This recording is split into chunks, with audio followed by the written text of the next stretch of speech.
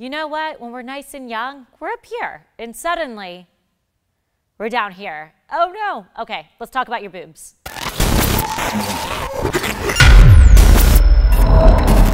Hey, Coach Ashley here. Yes, we are talking about this area of your body, your chest, your boobs, whatever you like to call it. We're gonna get into it today, and we're gonna do it with kettlebells. But first, I'm gonna give you guys something just for hanging out with me for the next like 5 minutes. I'm gonna give you guys some free sliders. All right, sliders are awesome because one, they're compact. You can literally put them anywhere, put them in your purse, put them in your gym bag, do whatever you need to do with them, and you can do a full body workout on these sliders. All right, if you don't know what I'm talking about, check out my other videos. I have tons of videos on sliders alone, but check out that pinned comment below. Grab your free sliders. Literally, it's easy peasy lemon squeezy. They're here for you. Let's go ahead and get started. So kettlebells, they're all the rage right now, right? Everybody loves working with kettlebells. I think one, because maybe people just want to change it up. They want something different. So with that said, I decided to do a chest workout with kettlebells. I'm gonna give you guys 3 different exercises that you may or may not be doing with a kettlebell, and it could be a challenge. You can obviously add this as a challenge to the end of your chest day, or one of them actually is a muscle building movement. All right, so we're gonna go into a single arm push-up with the kettlebell.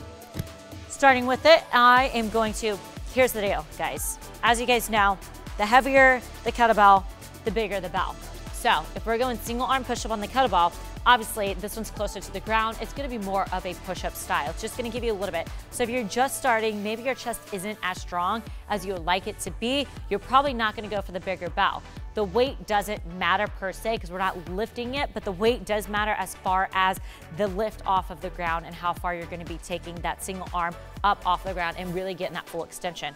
So with that said, I'm actually gonna go, because I do these fairly frequently, I'm gonna go with the bigger bell.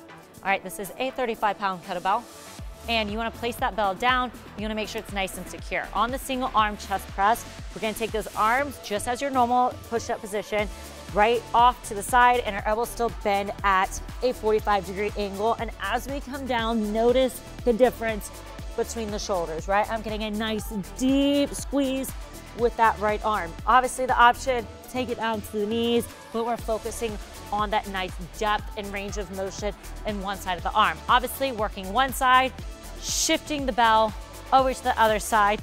And again, if you are just starting, obviously this is significantly higher off the ground than a 25-pound kettlebell would be. All right, my next movement for you, this one's gonna be a challenge for you, but we're gonna take that same bell and we're gonna go into, could be close grip, but we're gonna go almost into that triangle push-up. All right, so coming up off of that ground, we're gonna keep those hips nice and low. Remember, we're not going high.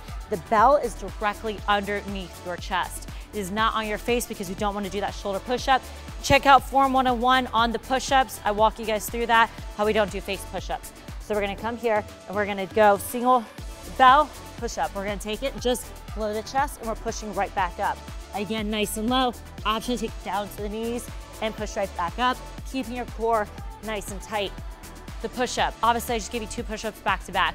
Ladies, if you're not doing your push-up, it is a very athletic movement. You're gonna require your full body to be able to do your push-up. You have to engage the glutes, you have to engage the core as you're working that chest. So if you're not doing push-ups, you need to be doing push-ups. There's a reason why you start doing them when you're in like PE, okay? So last and final movement is gonna be our strength building movement today. We're gonna go ahead, we're gonna grab 2 kettlebells and we're gonna go into the kettlebell chest press. So I'm gonna do this from the ground. You can do it from a bench or the ground. We're gonna take those kettlebells up. Thing about kettlebells, guys, is your knuckles should be facing the side. Do not allow the wrist to fall. You're gonna rotate those wrists in. If you do have any sort of a watch, I'm gonna encourage you to flip that in. This is my Whoop. I'm gonna flip that in so that, one, I protect them. My knuckles are facing the sky. I'm breaking those elbows 45 degrees. And again, I'm pressing above the chest, nowhere near the face. We're here. Nice big chest press. Keeping those knuckles to the sky, keeping the wrist engaged. You never want to allow that bell to hang. You want to rotate it in as you press up above the chest.